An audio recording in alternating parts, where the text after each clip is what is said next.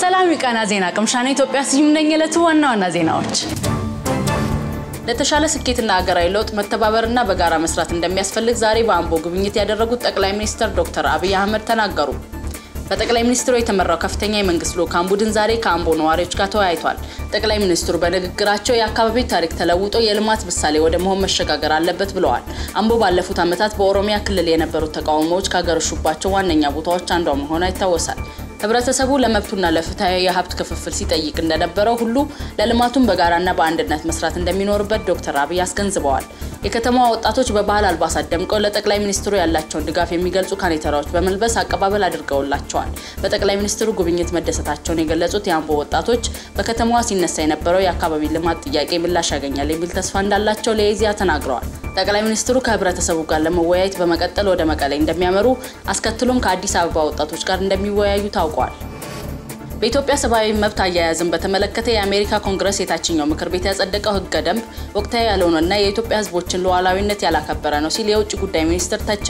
ኢትዮጵያ የሰብአዊ መብትን እንድታከብርና ሁሉን አካታች የሆነ አስተዳደር እንድታሰፍን በሚል ርዕስ የቀረበው HR 128 የተሰኘው ህገ ደንብ በትላንትናው ዕለት የአሜሪካ ህዝብ ተወካዮች ለ45 ደቂቃ ተወያይተውበት አጽድቀውታል ህገ ደንቡ የኢትዮጵያ መንግስት ያስቸኳይ ጊዜ አዋጁን እንዲያነሳ የሰብአዊ መብትን ለማፈን መሳሪያ የሆኑ ህጎች እንዲሻሩ የተባበሩት መንግስታት የሰብአዊ መብት ኮሚሽነር ያጣሪ ቡድን ያለምንም ገደብ በአገሪቱ ገብቶ ያለውን ሁኔታ እንዲያጣራ የሚሉና ሌሎች ጉዳዮችንም አካቷል በተጨማሪም የአሜሪካ የውጭ ጉዳይ ሚኒስትር መስሪያ ቤቶች ለኢትዮጵያ የሰጡትን ድጋፍ መልሰው እንዲመረምሩና የተሻለ ተጠያቂነት በኢትዮጵያ መንግስት ላይ እንዲያኖሩ ያዛል ህገ ደንቡ በጸደቀበት ወቅት ታዛቢዎች ከተቀመጡበት ወንበር እልልታና ጭብጨባ የተሰማ ሲሆን አፈጉባኤውም ይህ ከምክር ቤቱ ስርዓት ውጪ ነው በማለት ገስጸውታል የኢትዮጵያ ውጭ ጉዳይ ሚኒስትር ቃል አቀባይ አቶ መለስ ዓለም የአቋም መግለጫው አዲሱ የሀገሪቱን አመራር ዲሞክራሲና መልካም አስተዳደርን ለማጠንከር በሚሰራበት ወቅት የመጣ በመሆኑ ጊዜውን ያልጠበቀና ያልተገባ ያደርገዋል ብለዋል አክሎም በኢትዮጵያ የዲሞክራሲ ጉዳይ ባለቤቶቹ ኢትዮጵያውያን ናቸው ብለዋል ህገ ደንቡ ለአሜሪካ የላይኛው ምክር ቤት ወይም ሴኔት የውጭ ጉዳይ ኮሚቴ ተመርቷል የሀገሪቱ ህግ ሆኖ እንዲጸድቅ ሁለቱም ምክር ቤቶች አጽድቀው ሰነዱ ላይ የአሜሪካው ፕሬዝዳንት ፊርማው ማስቀመጥ አለበት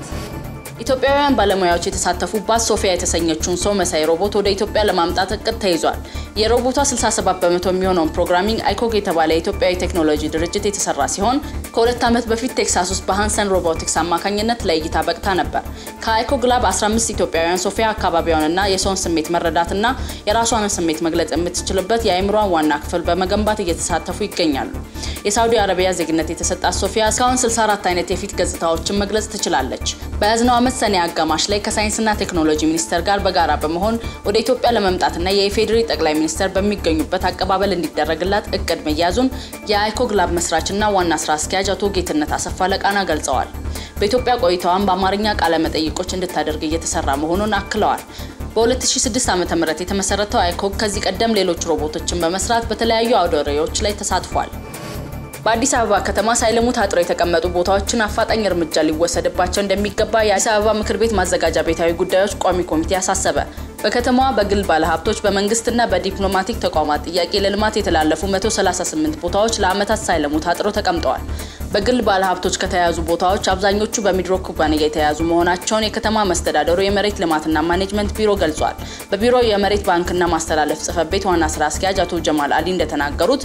ባለሀብቱ ሼክ ሁሴን አሊ አላሙዲን ለሀገር በሰሯቸው የልማት ስራዎችና በሚፈጥሯቸው የሥራ ዕድሎች ታሳቢ በማድረግ መንግስት ለረጅም ጊዜ ታግሷቸው ቆይቷል ድርጅቱ አጥሮ የያዛቸው ቦታዎች ሁሉ የሚቋረጥበትን መንገድ ለማመቻቸት ከመንግስት ከፍተኛ የሥራ ኃላፊዎች ጋር እንደሚነጋገሩ ማክለዋል በተጨማሪም በ16 ኤምባሲዎችና በሁለት ዓለም አቀፍ ድርጅቶች ለመልማት ተወስደው ታጥረው የተቀመጡ ቦታዎችን በተመለከተ ከውጭ ጉዳይ ሚኒስቴር ጋር በመተባበር ችግሩን ለመፍታት እየሰራ እንደሚገኝ ይዚያ ዘግቧል